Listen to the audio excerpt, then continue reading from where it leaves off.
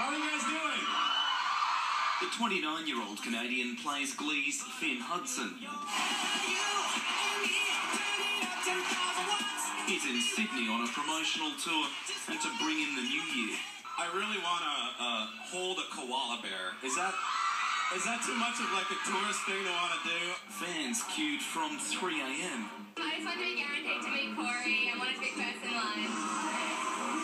A teenage dream, and for a few, getting this close was too much.